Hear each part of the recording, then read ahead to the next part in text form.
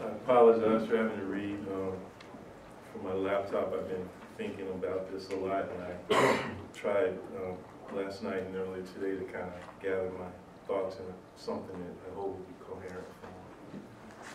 The idea and ideal and reality of racial military domination, whose most vulgar and vicious protocols are in a kind of eclipse that is only properly understood as a kind of dissemination, but whose effects, the very order that it brings into a retroactively conferred sacred existence, remain as the afterlife of sovereignty in the regime of biopolitics, is emphatically and boisterously alive in the state of Israel and in the territories it occupies.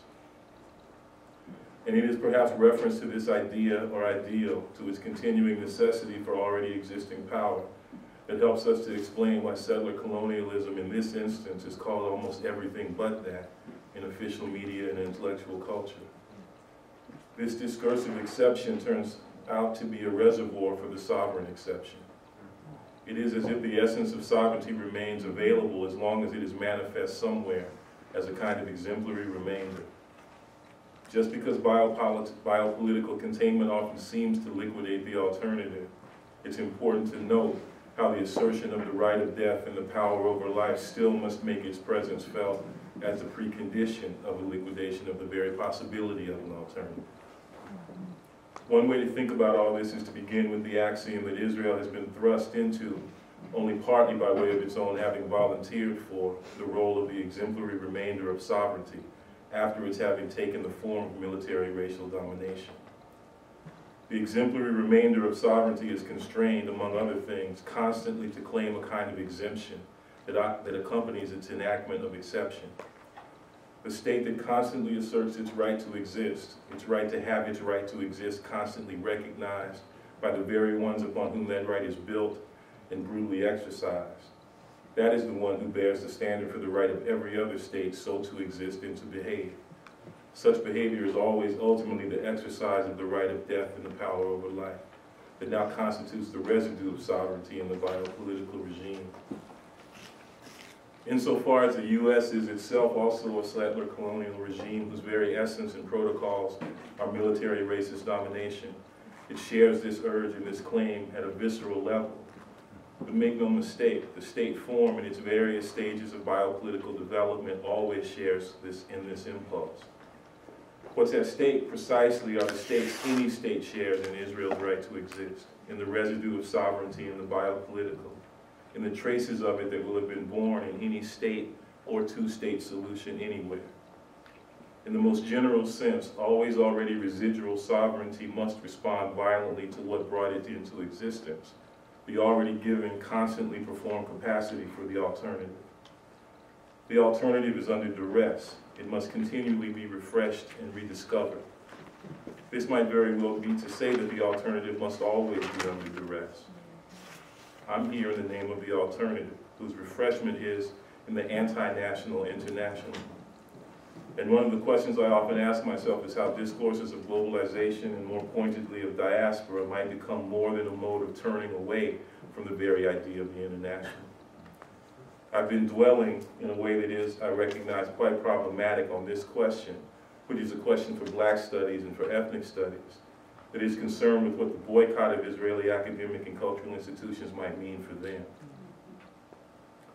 For me, the justification of the boycott is quite simple. The victims of sovereign brutality have come to an overwhelming consensus in the very shadow of the state or two-state solution, whose force is redoubled in the way it looms and recedes, that boycott is the most immediate form of international support that they require. To be in solidarity with them is to enact and support the boycott. However, the significance of the boycott is a matter for me that has been a bit more difficult to think through. Arguments against the boycott that go beyond the rejection of whatever form, either of criticism of Israel or Palestinian resistance, or the sometimes open and sometimes veiled assertion of an assumed Israeli exemption and exception, focus on the negative impact the isolation and assumed withdrawal of support for Israeli dissidents will have. Already a morally obtuse argument insofar as it shifts our primary political and ethical concerns away from the actual victims of state violence. Nevertheless, for me, much of the significance of the boycott has to do with what it might help to make possible precisely for those supporters of the Palestinians, where support here denotes whatever operates in conjunction with, but also and necessarily in excess of criticism of Israel. The critique of Israel, however necessary and justified, seems to me not to be the equivalent of solidarity with Palestine. Not only in Israel, but all over the world, and particularly here in the U.S., which is, as I have intimated, Israel's outsized and enabling evil twin. It seems to me that the boycott can help to instantiate or to refresh the alternative here, in a moment when it is under a new and unprecedented form of duress. Again, for me, that refreshment is precisely anti-national internationalism standing against the working of sovereignty and exceptionalism in its biopolitical forms. There is a particular kind of sub-political experience that emerges from having been the object of that mode of racial military domination that is best described as incorporative exclusion that settler colonialism instantiates. It is not the experience of the conscious pariah, as Hannah Arendt would have it. Her misrecognition of this experience is at the root of her profound misunderstanding of Black American insurgency, which was not the unruly, sometimes beautiful, and ultimately unstable and pathological sociality of the ones who are not wanted, but was and is rather an unruly, always beautiful, sometimes beautifully ugly, destabilizing and auto-destabilizing sociality as pathogen for the ones whose desire precisely for that pathogen and its life-forming, life-giving properties is obsessive and unbroken. There is a more than political, anti-political experience of the ones who are brutally and viciously wanted, to which anyone who has any interest whatsoever in the very idea of another way of being in the world must constantly renew their own ethical and intellectual relation.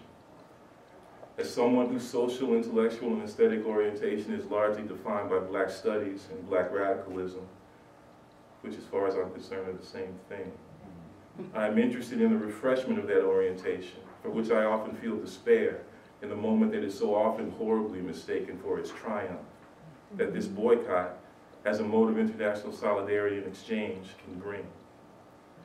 I think that anyone who shares this orientation in its broadest sense, under whatever of its local habitations and names, in Palestine, in the state of Israel, or wherever else, simply must be attuned to the necessity and to this specific possibility of refreshment.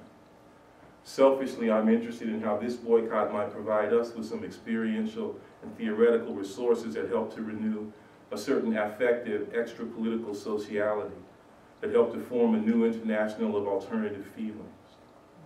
So that in the end, my remarks so far have been nothing other than a kind of long-winded preface to an apology to Palestinians for the fact that in the end, the boycott might very well do more for us than it does for you. Precisely in its allowing us to be in solidarity with you, and with that richness impossibly developed in dispossession and deprivation that comprises the social and theoretical resources of Palestinian life. In this sense, the apology is augmented by gratitude for the chance that your call for solidarity, which is in my mind itself an act of solidarity, provides.